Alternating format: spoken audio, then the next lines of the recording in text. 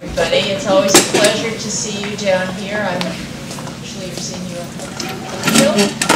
It is my pleasure today to introduce Courtney Embry, who is the recipient of the L.T. Shanks Scholarship from last year.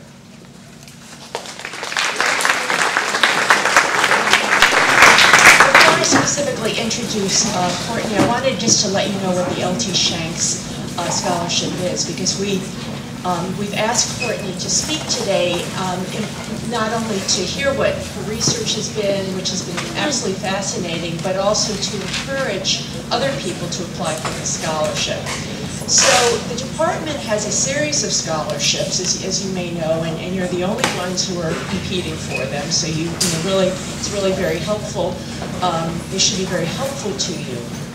The L.T. Shanks Scholarship is specifically for independent research, and it's because we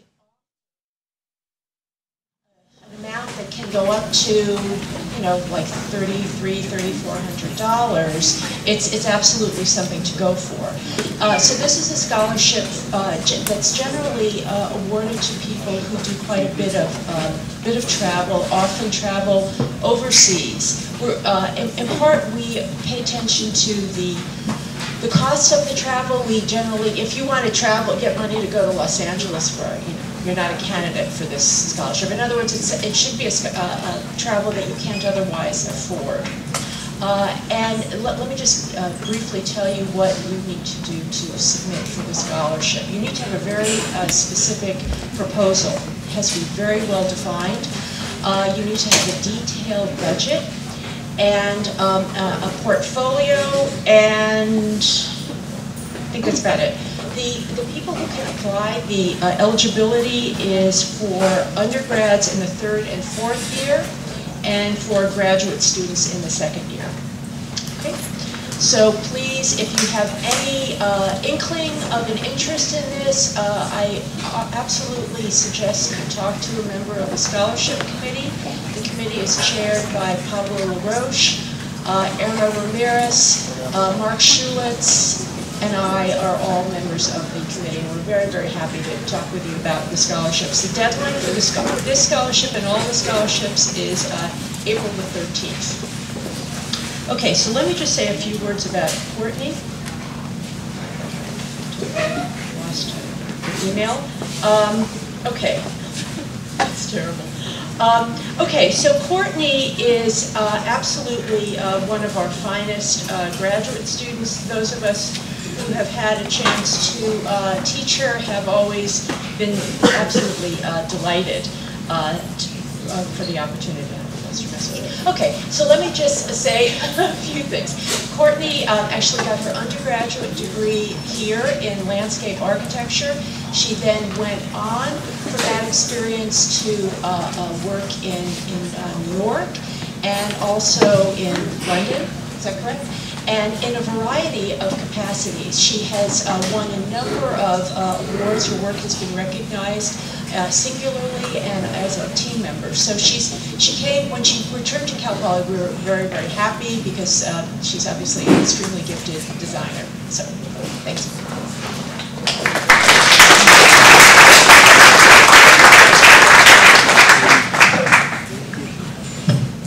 Thank you, Lauren. So I'm really concerned about not being heard, so that if you don't hear me, just say something, but I'll try to reflect. Okay, so for today I prepared a narrative for this twofold research that weaves both the study of a collection of Bauhaus architecture in Tel Aviv, as well as an urban studies discourse on technology and the urban fabric.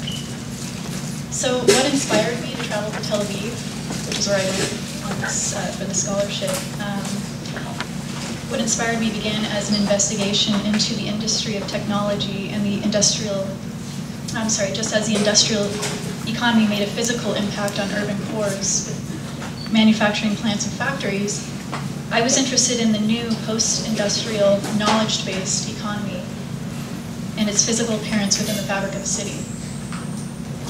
So what you see up here is the proposal that I submitted, and it posed the question of what do Silicon Valley, Tel Aviv, and Los Angeles have in common?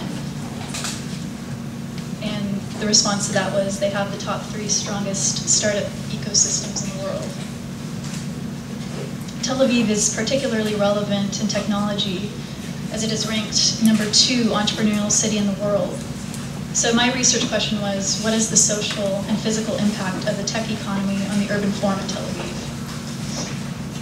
Additionally, I was interested in exploring the architectural profile of Tel Aviv and issues of historic preservation of its collection of Bauhaus architecture. So I'm just going to cover a little bit of historical and geographical context. So Tel Aviv is located in the Middle East. It's neighboring Lebanon, Syria, Jordan, and Egypt. It's Israel's largest metropolitan area and most populous city, and it has about 500,000 inhabitants. And this is just a scale comparison of the inner circle of Paris and the greater city of Tel Aviv. So the city of Tel Aviv was founded in 1909. It's a relatively new city. And it was founded immediately north of the walled port city of Jaffa on the hills along the eastern coast of the Mediterranean. During the era of the British rule in Palestine, this was in 1917 to about 1950, it developed into a thriving urban center, becoming Israel's foremost economic and metropolitan nucleus. So this image shows an immigrant camp in Israel for temporary Jewish refugees. It was meant to provide accommodation for a large influx of Jewish refugees arriving into Palestine. It also shows what the natural landscape was before the city was constructed. It was all sand.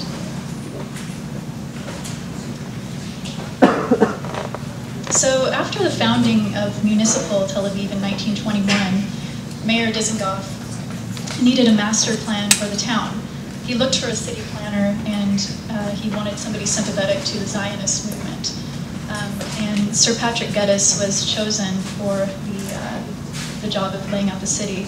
And he was actually a Scottish city planner and a biologist. So as a biologist, he saw the city as a circulation system with large main boulevards running north and south, and then smaller streets running east and west. The large boulevards would be the main circulation arteries with the main commercial activities and taller buildings, and he called these mainways. So each block had a central garden surrounded by buildings which were accessible from the smaller surrounding roads. The central gardens were also the areas where small public buildings or facilities would be constructed.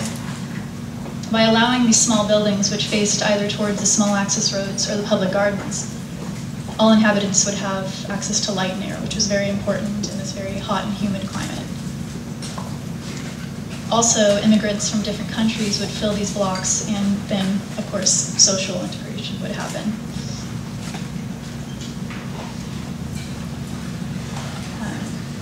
So the architecture of Tel Aviv is a synthetic representation of some of the most significant trends of the modern movement, specifically the international style, of course.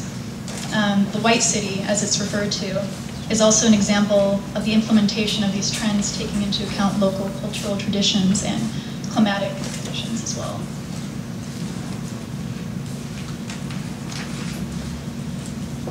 This is just another historic image. Okay, so throughout this presentation, I'm going to talk about, like I mentioned, the two topics, which is the first is the international style in Tel Aviv, the architectural fabric, as well as my discourse on my thesis. So right now, I'm going to talk about the architecture, and then I'll go into my thesis, and then I'll go back to the architecture. Hopefully, it's not confusing. So the first piece that I'm going to talk about is a residential project, and it's called 3EIL, and I'm calling it Components in Opposition. So 3EIL is a three-dimensional corner composition made in two consecutive steps that are actually in opposition to each other. The first is the podium, which is 1.5 stories high, flanked by 2 symmetrical staircases that lead up into a garden, which I don't think exists anymore. So the second main bulk of the structure is positioned on top of the pedestal. And it's a simple contrasting block with rows of balconies in front that lighten the composition, including the pergola on the roof. The rounded windows on the far left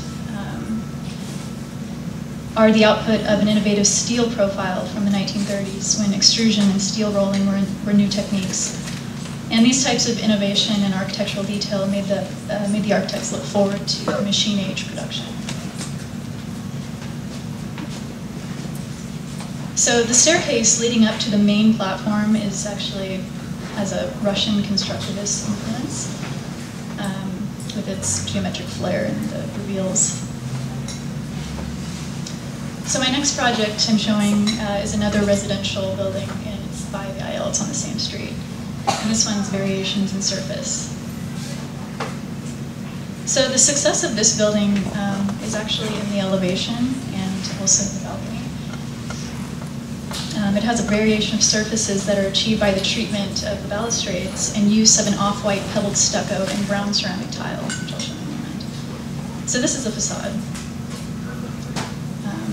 So the balustrade is broken off vertically from the second one, with the first one having horizontal markers that mark the repetition of the floors, and then the second with the steel detail on it. And then this shows the brown tiles, which are very important. So this one also shows the porthole windows, which reflect a layer of the Corbusian influence and also the ship design. The next one is 6-8 Yael, also on the same street. So this one I call, this one was a loss in translation, I guess, where the architect wanted to, incorporate this large Corbusian window with this this very thin balcony that faced the street. However, because of the window facing the south, the design element had the unintended consequence of making the apartment really hot, so the translation was lost. Okay, so as I mentioned earlier, there is this climatic variation in the style due to the very hot and humid climate. So these are just some images showing some of these variations. Some of these, so these designs were adapted. I'm sorry. So the first image on the right shows, or the left, I'm sorry, shows the balconies with this very thin slit in the bottom, and the purpose of that was to get air circulation into the balcony. And then also, a lot of these windows or balconies were actually covered by these shutters, which were added on later, which was actually kind of an Arab influence or a Middle Eastern influence. And then lastly, the sunken windows, which reduced the glare. Okay, I think a couple more of these examples. This next one is Shlomo Hamelech. And so this one was considered an unfortunate symmetrical approach that was intensified by the fact that it sits on a corner. So the building looks as though it's intended for a larger site, in part because of the exaggerated monumentality, as well as the cylindrical element on the corner, including the assertive grid on the top. And I just want to mention also the purpose of these rounded corners, which you'll see in a lot of these buildings, is to soften the corners. So much that every building has a rounded corner. So on the other hand, this building actually was kind of successful from a social point of view. The ground floor unit had been appropriated as a local spot for the neighboring residents, and then also it solidifies this cafe culture that is very big in Tel Aviv, and Tel Avivians can sit at cafes displays for hours. Okay, so if you notice that the past few examples I've showed you have been tagged on, or they have a lot of graffiti on them, and they're not in the greatest condition. So I thought I might cover just graffiti really quickly. So graffiti is this ubiquitous layer of the city fabric in Tel Aviv and most of Israel as well. So it started as a social protest type of art, but from the people who had a lot of anger and very strong ideals about the government, about capitalism, and themes of inequality. This anger was translated into forcing the messages onto public space and creating vandalism. Some say that it's a window into Israeli society with many themes of religion, politics, and some even seeking asylum. Graffiti is technically illegal in Israel. However, you only get fined if you pull your can of spray paint out in broad daylight. So nobody's hunting you down if you're painting on the walls. Even so, Tel Aviv municipalities sometimes promote artists to come out at certain locations of the city and produce art on the walls. This image is actually of a pretty prominent building that's at a very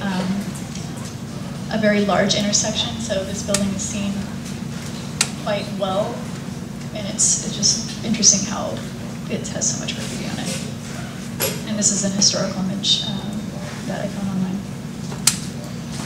In the 50s, I don't know, actually. Okay, so back to another residential project. So Shlomo HaMelech has this U-shaped configuration, which was an important aspect of the design because it was believed that the space it constructed could create togetherness and community, which was all, again, part of that Garden City movement, the principles of having this garden in the center. But the area which is shown in black is actually now used for parking, which most of these garden buildings have parking at the garden now because there's a big issue with car congestion, and the public transportation system in Tel Aviv isn't so great, so there's a lot of cars. So these are some images of this. So like I said, most of these buildings celebrated the idea of the garden. However, they also were very high in maintenance. So as the city kind of went through this period of decline, a lot of those gardens were kind of just left to just kind of become in disrepair.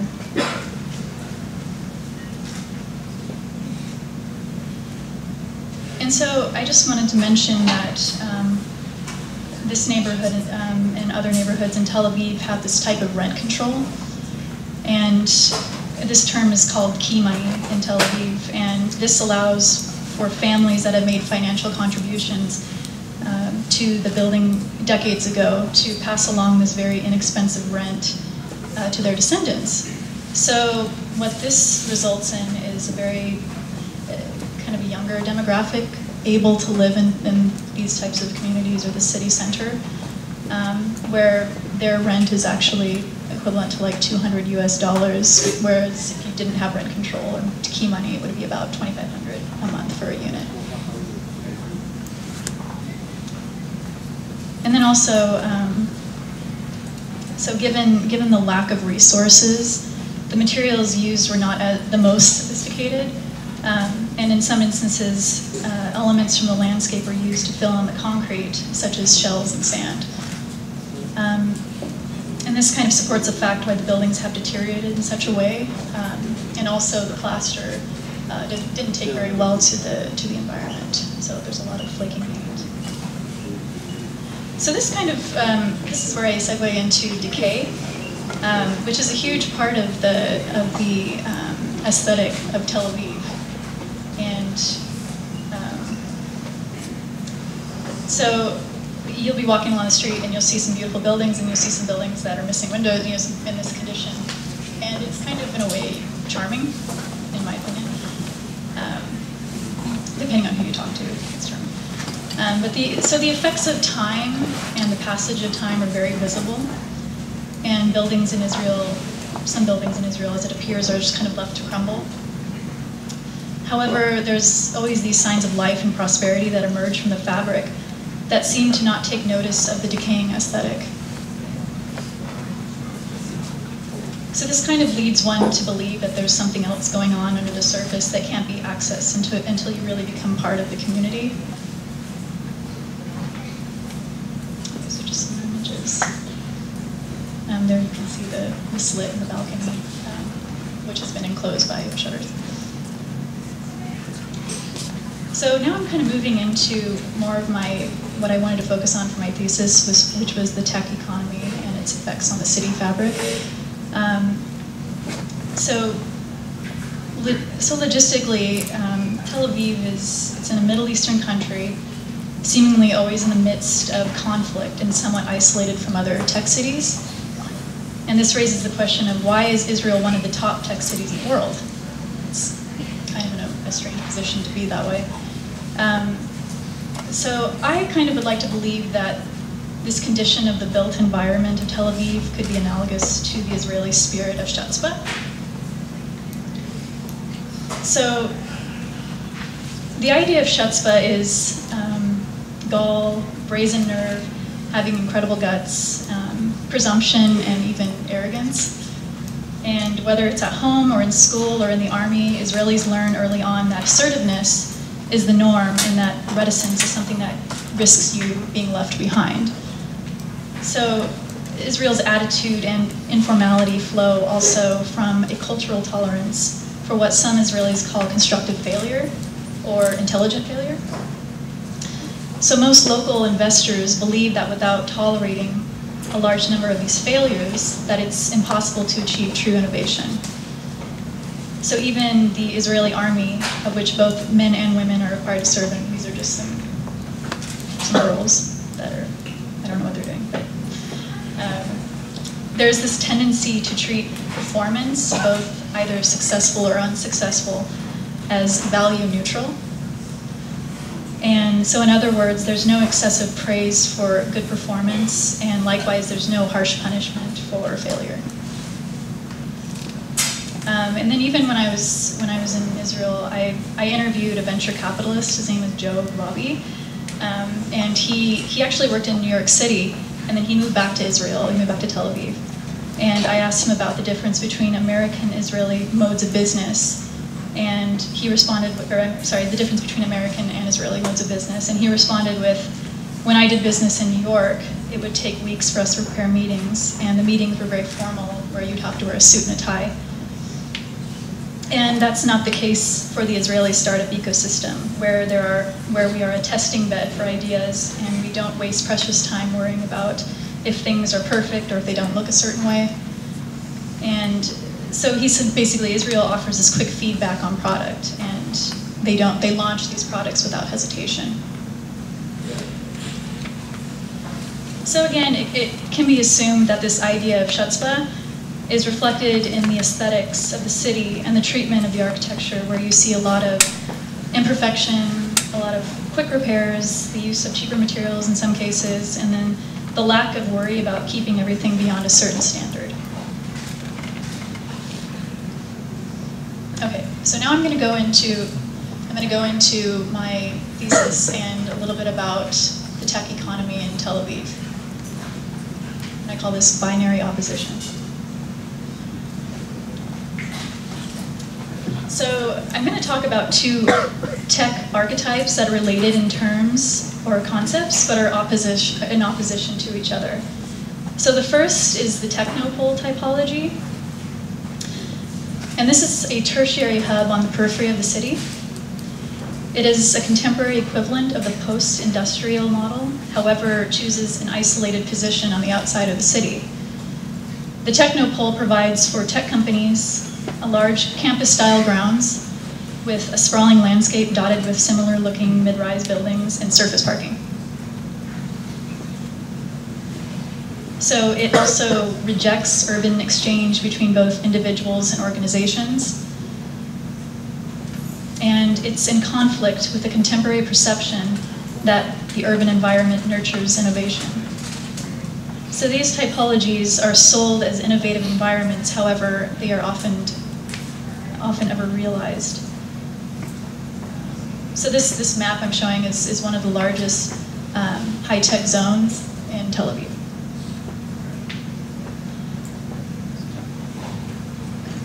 So this map shows what I'm calling zoning logic of some of the most prominent technopoles in the greater Tel Aviv area.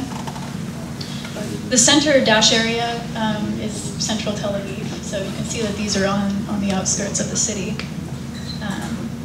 And the reason for that, it has a lot to do with economics, the cost of land.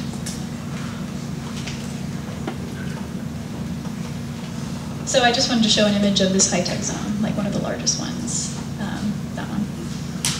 And so we've seen all these, we've seen these before. They're pretty standard in most large cities, usually in a suburban setting. Okay.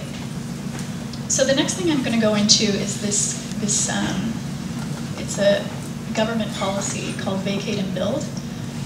And this kind of came about given the lack of housing in Tel Aviv and the influx of foreign workers that have been coming in. So just to explain what it is, it's government policy, and in practice, it allows private real estate developers to raise old and decrepit housing in lower socioeconomic areas and erect luxury high-rises.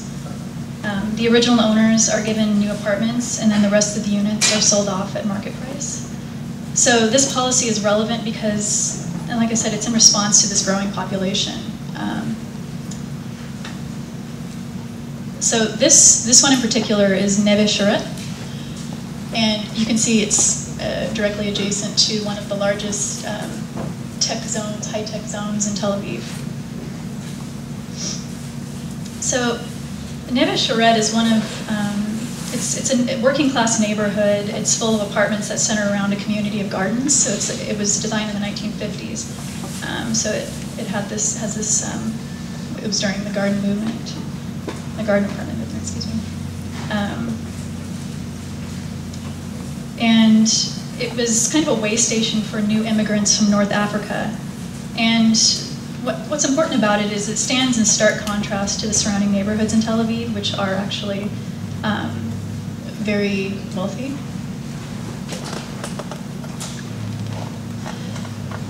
So this neighborhood's full of apartments, and so 40% of this the residents in this neighborhood are immigrants, and then fewer than 25% actually have degrees. And so this kind of puts, it's this disadvantaged neighborhood in the middle of this island, in the middle of this wealth, basically. So currently, so this image is kind of important. It's just showing the new high-rises that are being constructed, and this is the first phase. And then it's in the foreground. There's the existing apartments. So currently, 6 apartment blocks, 450 apartments have been vacated and they are making way for about 1,200 new apartments. And Tel Aviv is actually approved to the vacate and build plans for this entire neighborhood. So all 3,000 apartments, which house about 7,500 people, will have to be vacated. So many have voiced criticism about this policy, that it's insensitive to low-income renters and that it does not solve the issue of lack of affordable housing. So in March of 2012, professionals in the field of affordable housing from Boston visited their colleagues in Israel to share experiences about affordable housing, community development. And so the final assessment concluded that that Tel Aviv should be skeptical about the demolition and redevelopment projects, especially focused on high-rise development. Redevelopment projects should include investment in community facilities and social programs, alongside residential and commercial buildings. And another item that was stressed was the importance of saving and renovating existing housing as preferred to building new, if at all possible. So this image shows just a commercial district in Neve Charette. It's a very small community.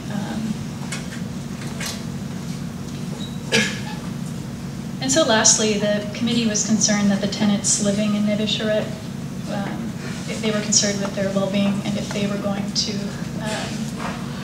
have housing provided for them, and nobody really knows that, so they might get displaced.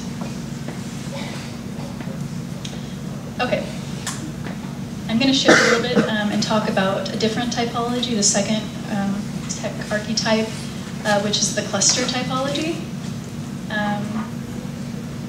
Okay.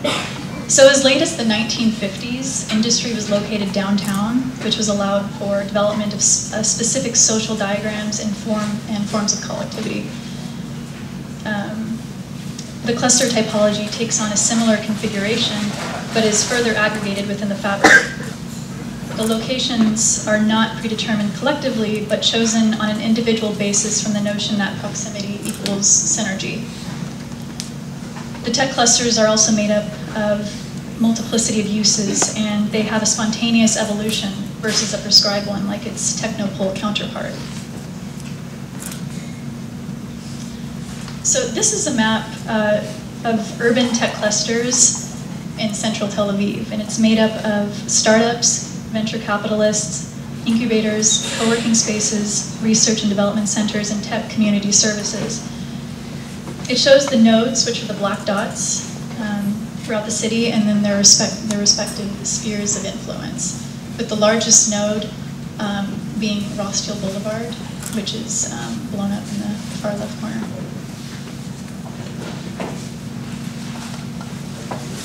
Okay, so this is a map just showing the nodal logic versus the zoning logic. So Rothschild Boulevard is one of the largest nodes of the map, like I mentioned earlier. It's an attractive public thoroughfare that provides recreation, it provides amenities, and it makes an interesting place to work, which can explain why it has the most dense tech-related clustering around it. The environment where one works is a very important factor to the general happiness and productivity of professionals.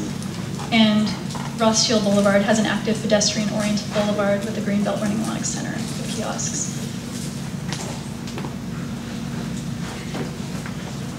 So having access to natural light, quiet and lively spaces, access to both indoors and outdoors, or even dark spaces are important because they support the idea of an environment that can be changed.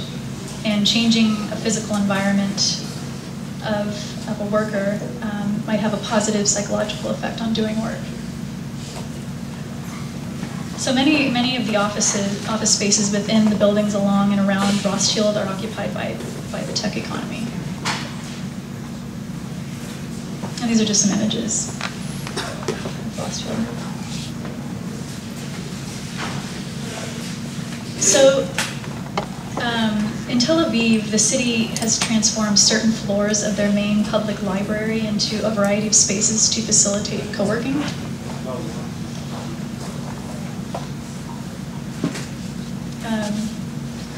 So a critical component for the library to function is its location near this main tech hub, which you can see on this map here.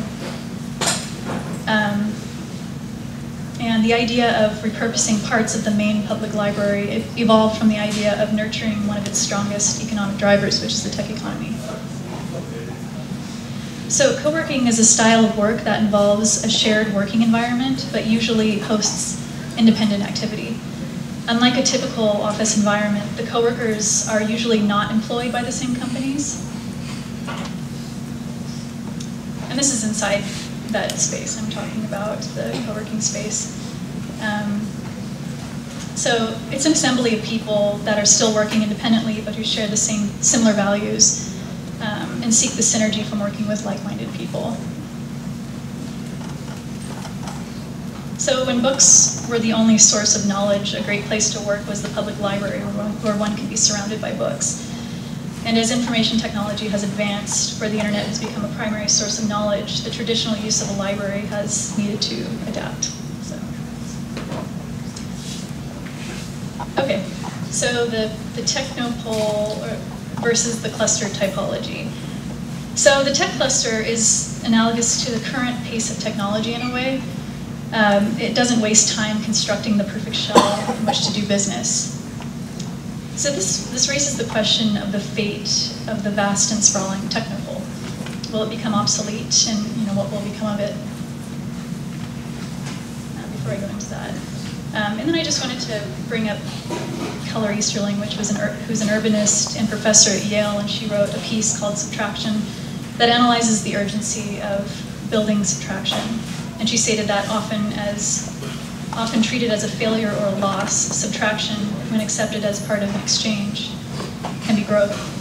All over the world, sprawl and overdevelopment have attracted swollen or failed markets and exhausted special landscapes.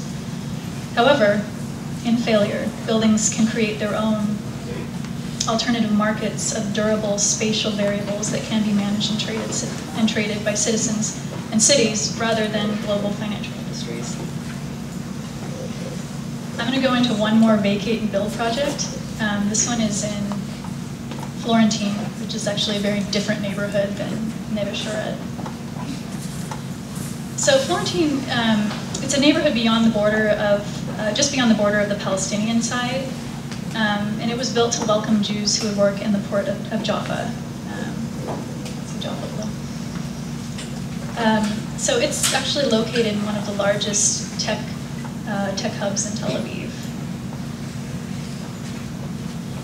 So aside from open conflicts within Israel and Palestine, the Jewish Arab neighborhood is a key space where to observe the diversity and the complexity and the counterculture of the city. It's a vivid working class neighborhood, and it's located in the poorer south section of the city, and was once and still is an enclave for immigrants. At one point, it was completely walled off from the rest of the city with a dense defense barrier that was created between it and the neighboring affluent neighborhood of Neve Shoret. In the 1950s, the neighborhood fell so deep into decay that it was deemed inappropriate for living due to the deprivations in municipal investment. In recent times, it has experienced an influx of diversity in population and is now, of course, considered a desired place to live and to experience what would closely resemble what Tel Aviv used to be in the past. So the neighborhood has an assortment of small businesses focusing on spices or other goods.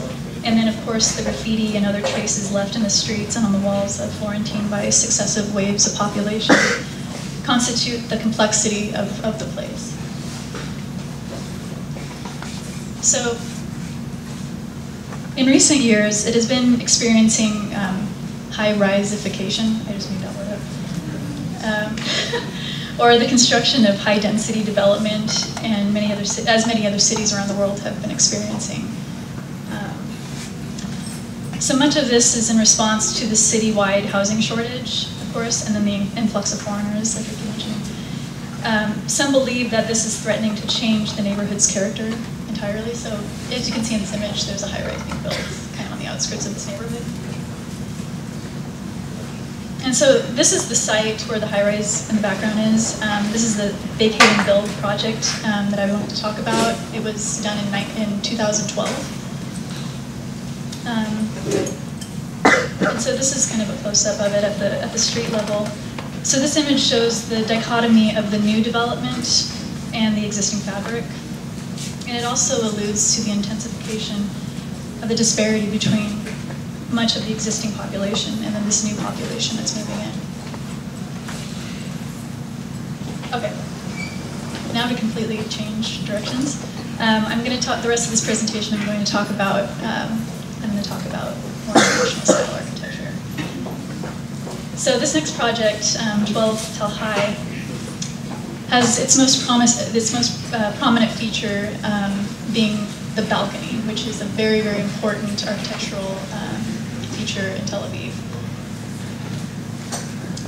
So the balcony it's very important because of its political and social roots.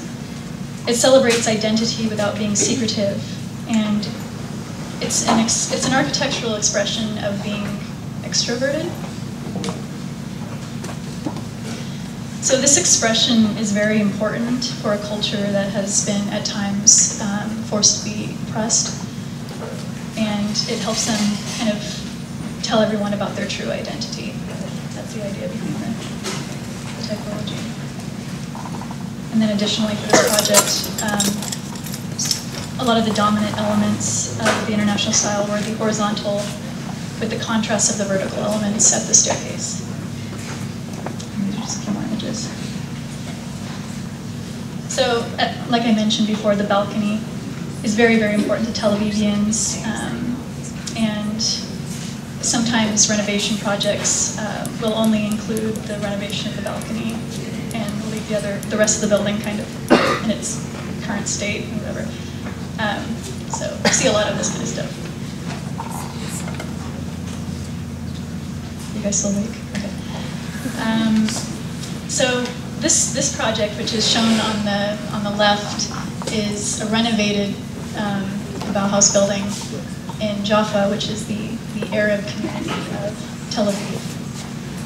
So this building has some slight departures from what characterizes the Tel Aviv Bauhaus style, and it was originally equipped with these slatted wood blinds, and then it has this pronounced opulence that's kind of different from the other works.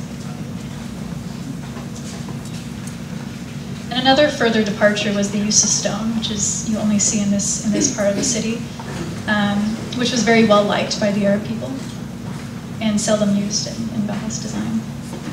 This building was, it's actually kind of unique because it's part of a public square, which is not something that you would typically see in this style.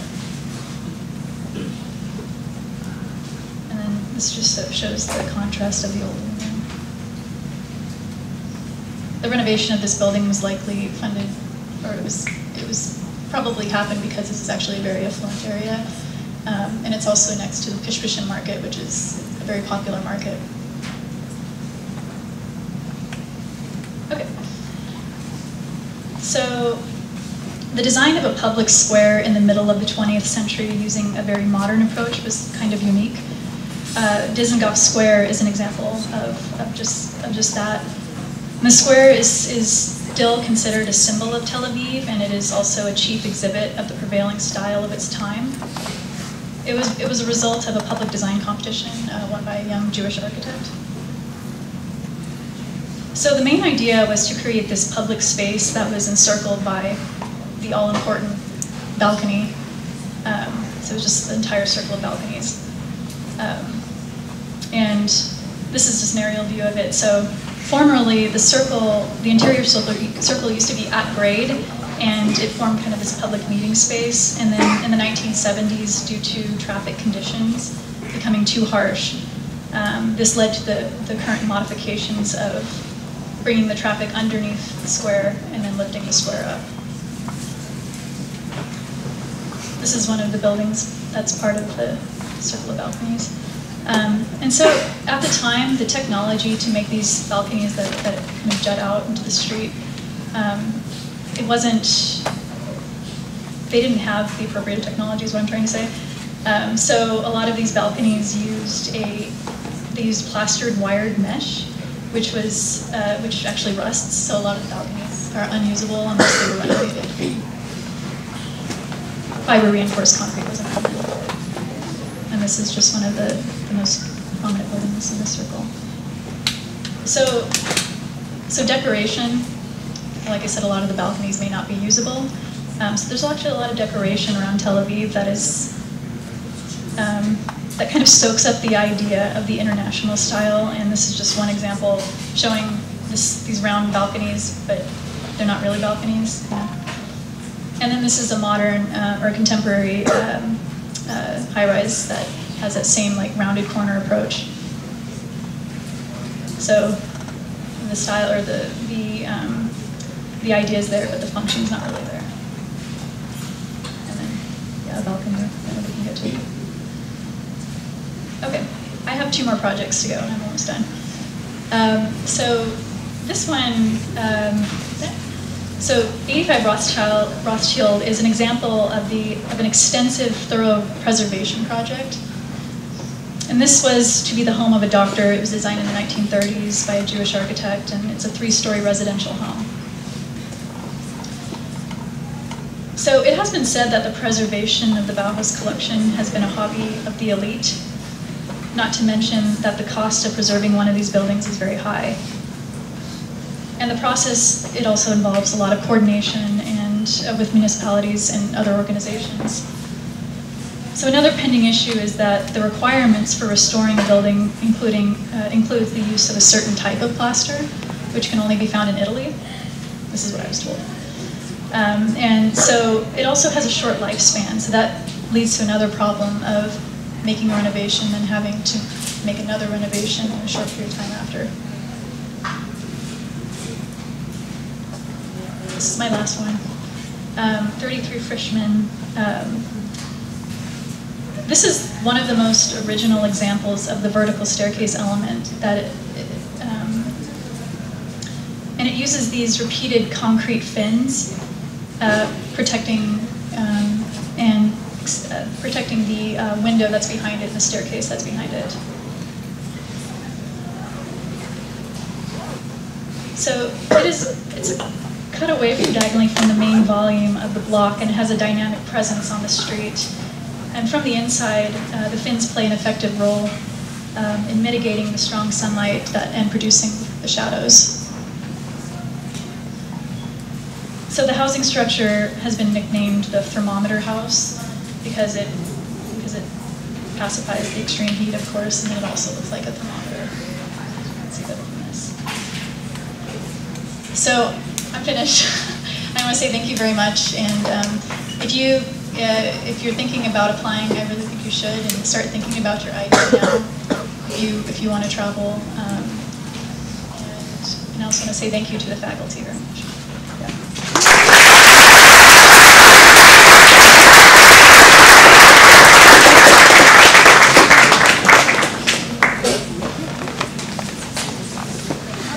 Do you guys have any questions?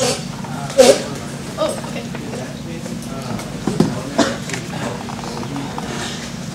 I don't know. Mostly it's facing north, so there wasn't that much sunlight anyways. But I didn't talk to anybody that lives in these buildings, so I didn't actually get to go into a lot of these because I didn't go into any of them that I showed you because they're mostly private. So.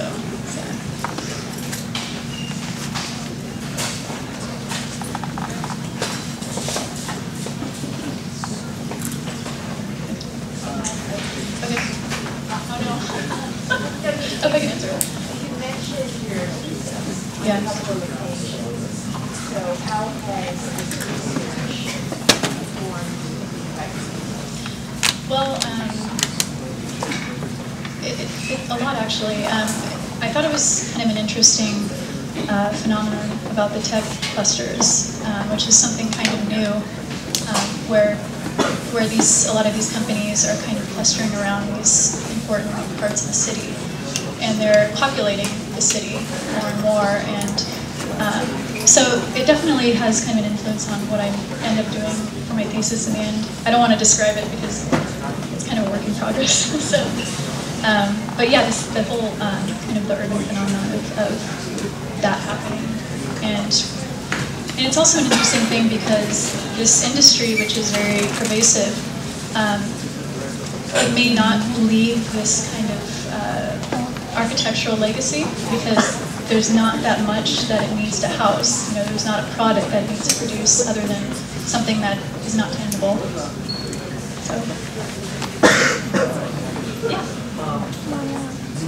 Did you research all the cases that you went, or were there some that you were traveling to the city and found in the process? That's a good question. I actually, I bought a book and I went on a tour when I was there too. So I got a lot of information from both the book and the tour. But I kind of knew like some key points that I wanted to see for the architecture. But a lot of these houses I didn't know about until I went on the tour. And then I talk to some people too. And I went to the Architectural Archives at the Museum of Modern Art in Tel Aviv too. So they had some stuff. How long were you in? 10 days. And it takes a lot of energy to take photos of these things because you have to go at the right time of day, and hopefully it's not raining, you know. So it takes a lot of energy and time to capture all of this. So if you guys plan on making an itinerary, just give yourself a lot of time. Like, don't spend an hour here, an hour there. Just take a full day to see what you want to see and document.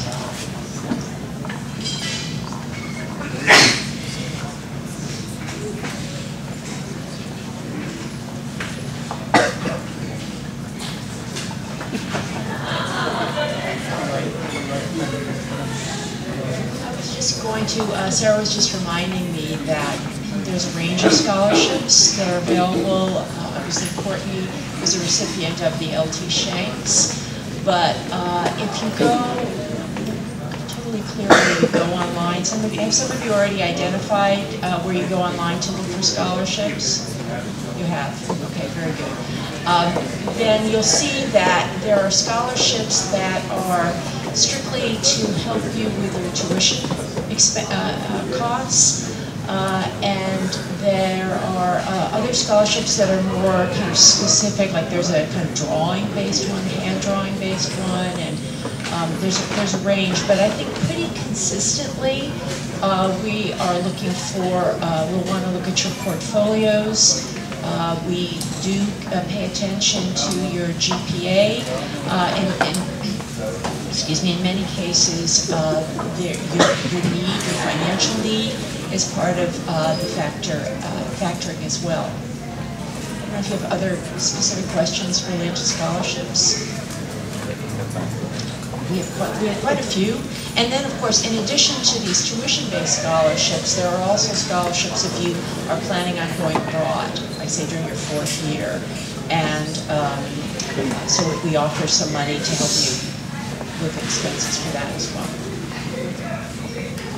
Okay, please apply. The worst thing for the scholarship committee is not to have enough, applications or a sufficient number of applications. So we really encourage you to apply.